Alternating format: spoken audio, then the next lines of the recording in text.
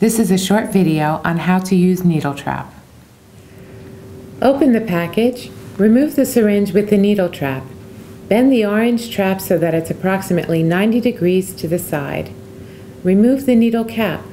Perform the injection as usual, then using one hand, place the orange needle trap against a firm surface and bend the needle trap until you hear a click. Now that the needle is secure, dispose the used syringe in the sharps container as usual. For more information on needle trap, visit us at www.needle-trap.com. Needle trap, making safety a snap.